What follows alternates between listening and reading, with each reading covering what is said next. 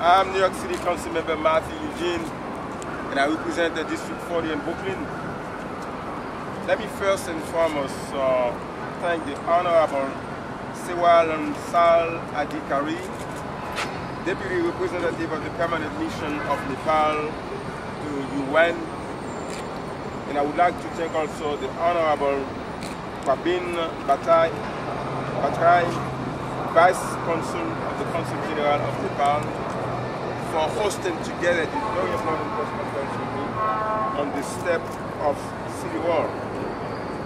And I would like also to thank so many representatives from different faiths and communities to come together with us at a very difficult moment facing the people from Nepal. As you know, on April 25th, 2015, Nepal was struck by a devastating earthquake. The death of all stands at over 8,400 and continues to climb.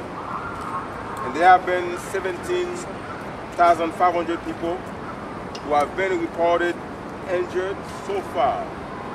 In addition, the earthquake has taken the life of 79 foreign nationals, 3 of them Americans.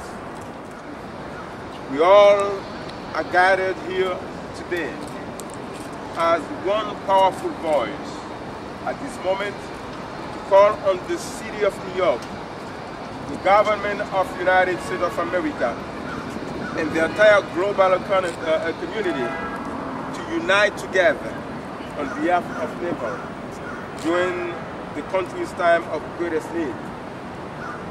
On January 12, you may remember that, on January 12 of 2010, my native country of Haiti was hit also by a powerful earthquake that destroyed the nation's infrastructure and led to death of over 200,000 people and the displacement of nearly 300,000.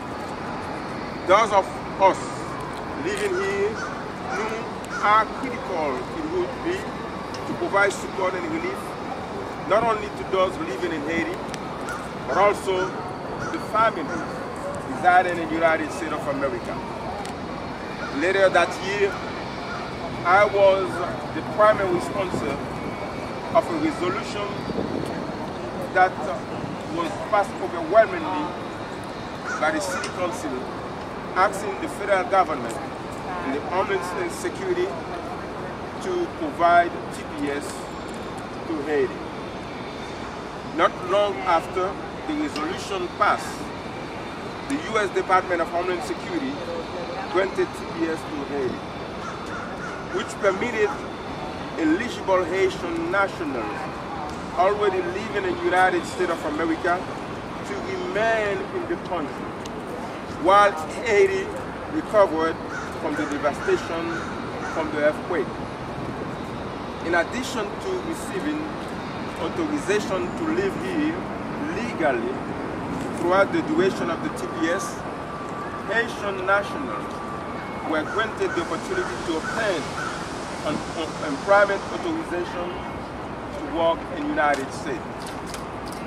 In addition to Haiti having been designated TPS, which is a humanitarian gesture that reflects the compassionate spirit of America, my native country was also beneficiary of an astonishing level of generosity from America and the global community, with billions of dollars being sent to Haiti, and many businesses, government, enterprise, non-for-profit organizations, and philanthropic-minded individuals from everywhere from the globe came together to send relief to Haiti. Furthermore, Haiti was visited by volunteers from all over the world. Over 30 countries, including immediate neighbors, fellow South countries, and friends of Nepal, as well as philanthropic institutions, were fully involved to conduct search and rescue operations. We thank them all for their cooperation. Rescue operation phase is over now, and we have concentrated our work on relief and rehabilitation, being mindful of heavy monsoon rains in less than 2 months' time. Our immediate challenge is to provide shelter to millions of people and start schools and hospitals, repair bridges and roads as soon as possible. We all are aware of the devastation that has taken place in Nepal. When Mother Nature shows her wrath, it is human nature to show our compassion. And the call today of asking all New Yorkers to understand that although the hurricane is no longer, the earthquake is no longer on the front pages of our tabloids, it is still on the front pages of the lives of many people in Nepal and part of the diaspora, and particularly here in New York City. Queens has a large population from the country, and Brooklyn, we have a population as well. But the real message and signal is coming from Councilman Eugene, who recalled how the humanity that was displayed when Haiti went through a similar tragedy, that the globe responded in a very significant way. And we too can do that now. Nepal needs our help. Nepal needs our compassion. We as the children of this planet must show our compassion whenever Mother Nature shows her wrath. And it is time for all of us to lend a hand and play a role on rebuilding Nepal and giving them the immediate aid that's needed. I commit myself as the borough president of 2.6 million people that we want to be a partner in accomplishing that task. We follow the leadership of Dr. Eugene, our councilman, who has clearly have taken the forefront and this leadership on ensuring that we here in the borough of Brooklyn and in New York City understands that Nepal needs us now, and we want to be a part of that. Thank you very much.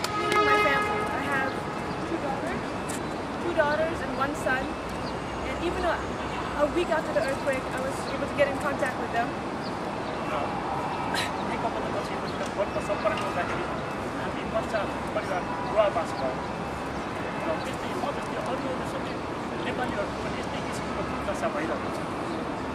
Help me help my family as a humanitarian act.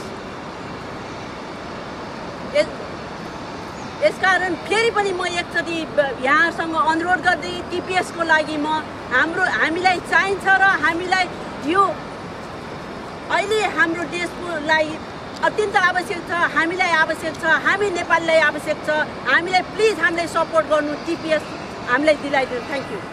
Please support my country in this time of need.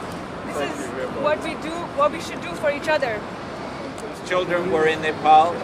Fortunately, 2 or 3 days ago, I was able to go to a welcome home celebration for the 2 young men who had been traveling, who were able to get back with a few helicopter rides and a couple of aeroplane lifts and so on to back to their families.